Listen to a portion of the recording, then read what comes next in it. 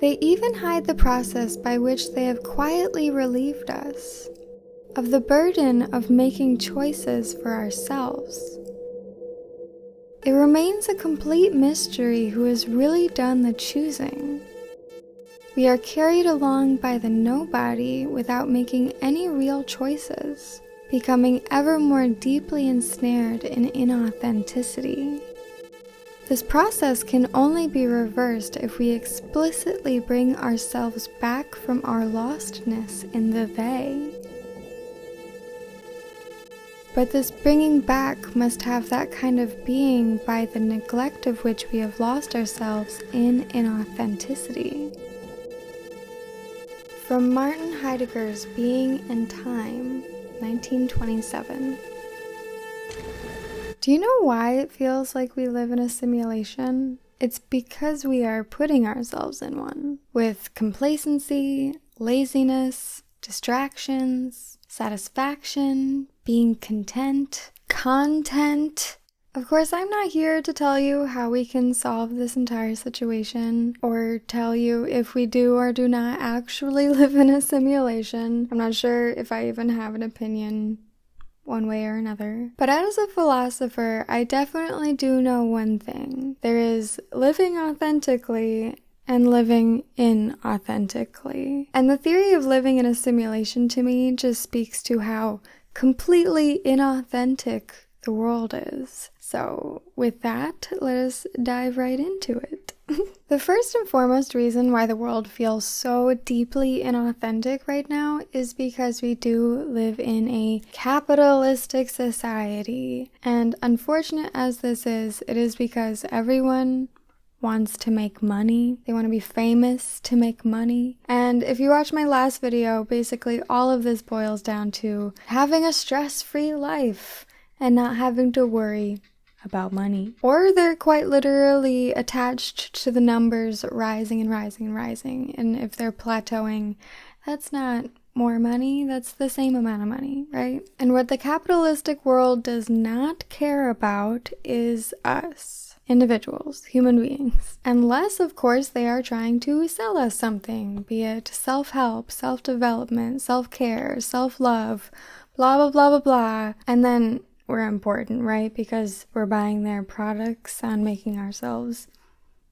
better. But no, even to that end, most, 99% of companies still only care about their bottom dollar. To which means that products are supposed to help you or, be with you every day on your skin or something, still has terribly bad materials in it or otherwise just is literally bad for you. Remember those super cool running shoes all the hot moms were wearing with the big roundy bottom that were supposed to help you get a nice good butt, but then turned out to just wreck your entire body? All your bones were not good? No one needs rounded feet. Again, no, it's all about the bottom dollar. Or in a more general sense, take for instance diet soda. Diet soda is supposed to help us feel like we're eating and drinking better, but no. Replacing sugar with something poisonous is not eating better. No, it's actually eating poison. Drinking poison. Super fun fact time here. Aspartame was discovered in 1965 and then FDA approved in 1981. But now, 42 years later, we have finally come to our senses and realized it is not a healthy substitute for sugar. It is not. The World Health Organization, or the WHO, actually said it very well might be carcinogenic. I think they're afraid to release the full study to where it says, yes, without a doubt, 100% a carcinogenic. But yeah, aspartame is not good.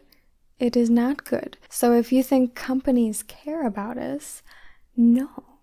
They care about their money and their bottom dollar. Now you might be wondering, Alex, what does this have to do with living in a simulation? And trust me, it does. Trust the process.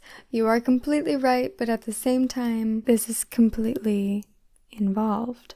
We used to live in a world with safe and healthy diet soda, and now we don't. We went from diet soda has always been a healthy alternative to real soda to diet soda has always been a dangerous alternative to regular soda.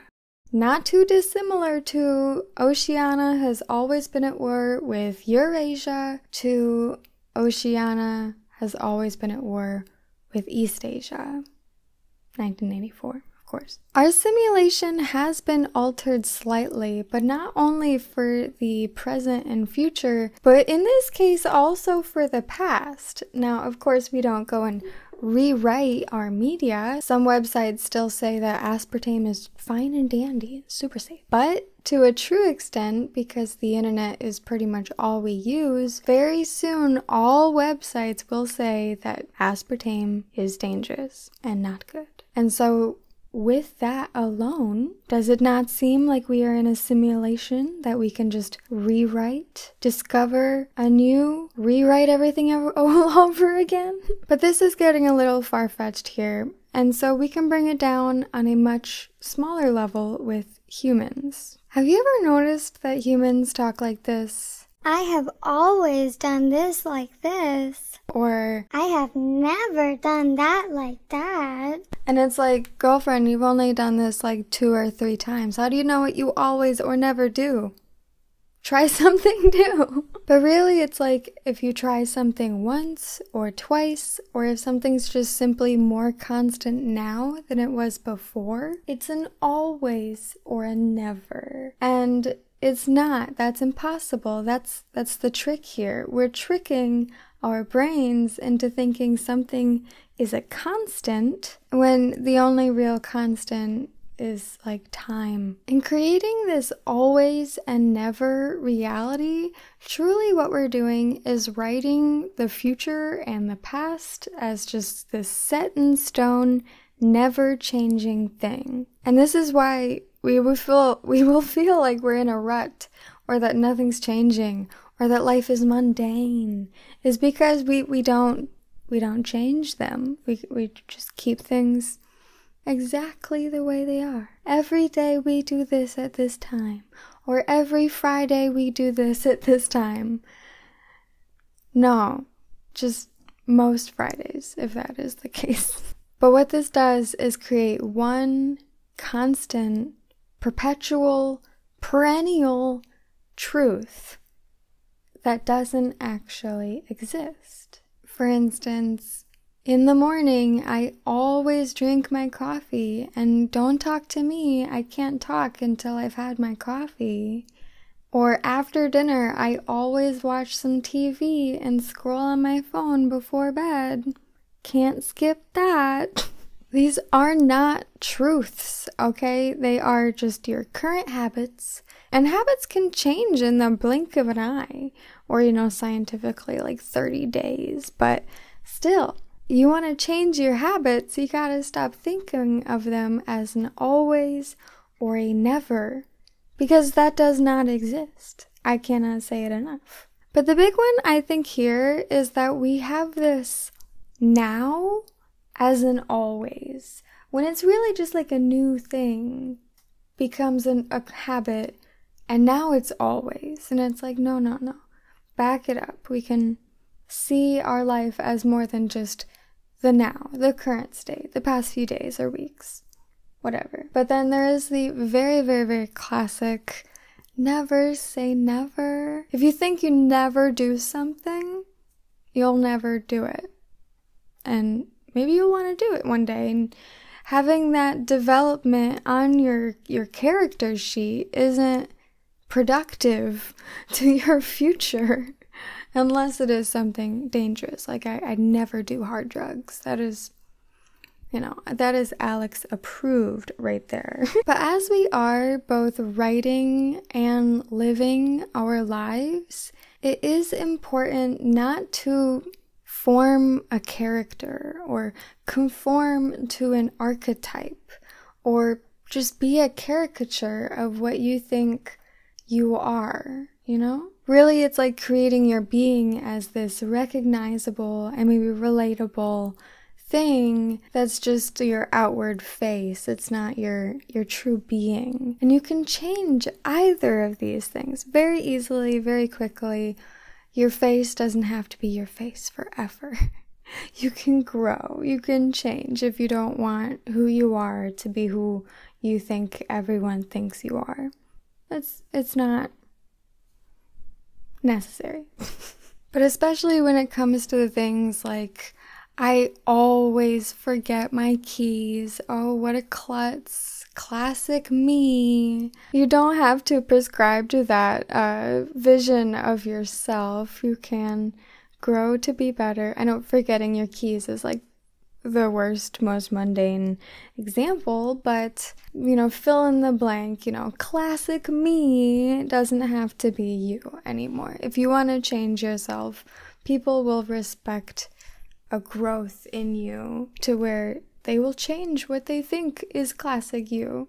I'm really hoping this is making sense. If I need to do a whole new video on Goffman's face work, just let me know. I think my video on it is like 2 years old at this point. Probably a piece of shit. Just the same words like will and won't, or much more importantly, can and can't. But we do in fact not live in a world made of ones and zeros. I guess I'm stating we don't live in a simulation purely controlled by ones and zeros, can and cannot, will and won't, do, don't.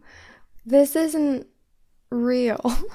We make these up every single day. We don't live in a world where things are operated with or without or the complete inability of either of those things to do things. The ability to do things, the ability not to do things, or neither. There is a difference here. This is an important differentiation we need to make because there are 3 options when it comes to robots. Robots alone. Not us humans. I believe it's the first rule in the rules of robotics that robots cannot hurt humans, nor can they just stand around watching humans get hurt. So they cannot hurt humans, period. And this means that they are specifically programmed to not do something to which they know what is and is not that thing. However, if robots weren't very specifically coded to not hurt humans, they very well could do it, because can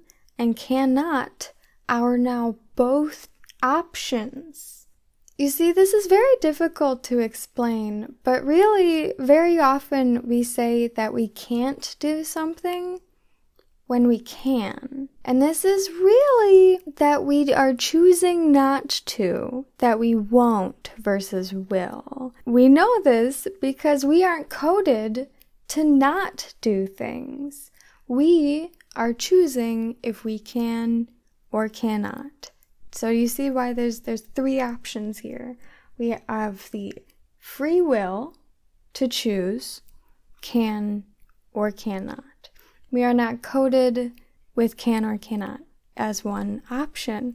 We are not coded in any certain way until we code ourselves and program ourselves to say, no, you are always a blonde, or no, you always wear black. I'm just picking on myself, I don't know. So with robots and Isaac Asimov's rule of robotics, robots cannot harm humans because they were coded to not harm humans. And without these very, very, very clear instructions, it becomes a will and won't situation. It becomes free will, if you will. Then we have to see if the robot has the ability to do any of those. Then we might have to think about programming in some rules. Very, very, very luckily, I guess, we are born with free will. We are not programmed to any degree until, you know, our thrownness happens to fall upon us. Very often, we are programmed by our parents, our teachers, growing up, watching, at church, the television, TV, movies, music, our social circles, the people around us, heck, even the people in the store might influence us one shape or another. And through all this, we as a society have learned some great rules to live by, to be completely coded into our brains forever, like thou shalt not kill, and that's about it that I can think of. And then there are the silly little ones that might be more niche. Maybe we made them up ourselves, like thou shalt not go on the highway, or thou shalt not go parasailing. But honestly, how often is it that we are just conforming to a character that we have written to portray us into the world, that we want the world to view us as? Or how often is it that we are just scared to get into new things and we don't see ourselves doing it because we don't want to? Not that we don't have an interest in parasailing or something. Maybe we do, but there's a fear there. It's really hard to say whether or not it's a genuine fear, because some things can be literally dangerous, or if it's that we are protecting our face, our image, who we think we are, the character we've built. But how often into this are we just eventually a sim in a simulation where we click a button and we say, time to eat, time to woohoo. Eventually, or maybe just on a bad day, we turn into NPCs, non-player characters, where we're just moving about in the motions of life, where everything we do all day long has been already decided for us, maybe by us a very long time ago, or just recently. But they're no longer our decisions, and we're just moving like a sim someone's playing on their laptop.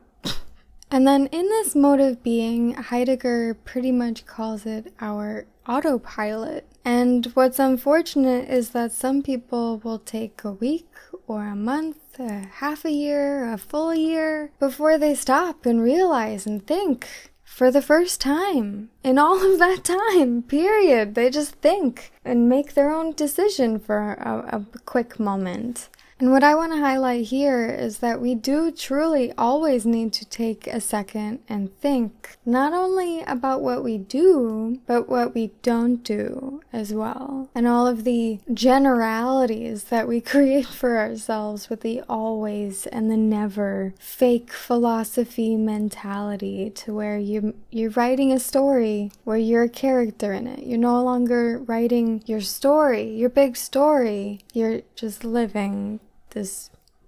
If I were to suggest a solution as to how we can escape the simulation we live in, whether we've made it ourselves, or I can't tell you how to escape actual simulation life. Definitely one we've just made for ourselves, or our local society has. But it would be this. Make your own decisions every day with everything. Not too much, obviously, but truly, authentically decide. Think for yourself over and over and over again.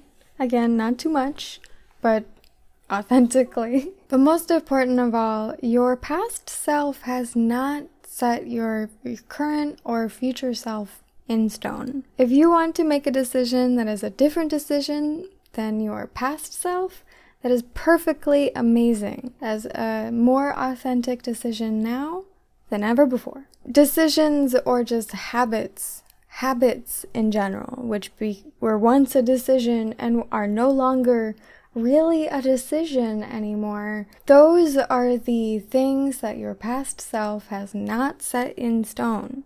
There's no stones. No stone unturned here. I truly believe that being on autopilot just drains our batteries. And then when we finally have time to think and do something for ourselves, we are completely out of juice. Our battery is empty. And so we cannot keep on living like this if it's what takes up all of our energy to get out of it, to get out of being on autopilot. We can't be on autopilot. And so the sooner we start, the easier it will be to just authentically make decisions all the time. To where maybe you can let some go to autopilot, but others not. Very similarly to like a yearly review at work. Maybe take a second and look at all of your habits, all of your non-decisions that were once a decision, and decide for yourself if you want to continue doing that. You know, to where maybe we can have a nice balance of authenticity and autopilot, to where our autopilot is not the inauthenticity that society has decided for us, but it is what we have decided for us. So it's not inauthenticity driven by society, again, just inauthentically ourselves. I really hope that makes sense. Heidegger's work can be deep. I can't think of any other word. But to wrap up all of these thoughts here, we only live in a simulation if we put ourselves in one. If we move in autopilot inauthentically every day, maybe just sitting, watching TV, scrolling our phones until it's the next day, and the next day, and the next day, all until the simulation is over. Now that's not how I want to live. I don't know about you guys. No, I do know about you guys. All of my viewers are wonderful, beautiful people. If you wouldn't be, then you wouldn't be here. Let's be honest, our channel here is pretty niche in just trying to be our best selves, and somehow that's not common. Maybe the huge, philosophical aspect is what makes it a little bit more niche, but still, you guys are super duper awesome and amazing. So thank you so much for watching the video. I really hope you like this one. As you can tell by my voice, it's over. It's over now. You're watching non-video, I guess. But just a shout out, I was looking at the calendar before recording the video, and for our next post date, I'll be in Japan. So there won't be a video, I guess. That's crazy to think. So if you guys have any advice for my traveling there, if you have before, I would love to hear about it. Otherwise, I'd love to hear your thoughts on that simulation theory. Is it all man-made? Probably, but that's, is it alien made? If this simulation's a giant computer, it's either one of those. But I'm saying, is it self-made? That's the real question. Classic me can't say goodbye. I hope you have a great rest of your day, and thank you so much for spending some time with me here. I truly appreciate it, and again, hope you have super duper great rest of your day. Alright, bye! I love you!